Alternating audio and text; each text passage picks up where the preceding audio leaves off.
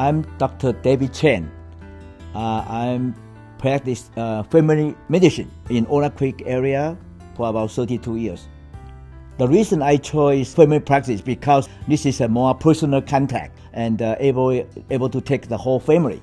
I still like to increase the more communication with my patient. That's my goal in the future. Before the patient come to my office, I review the patient's entire medical record. And then I'm looking for what they ask me to do for them.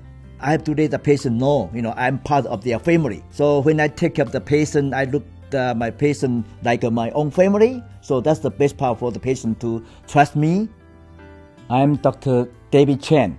I practice family practice in Oak Creek area for about 32 years.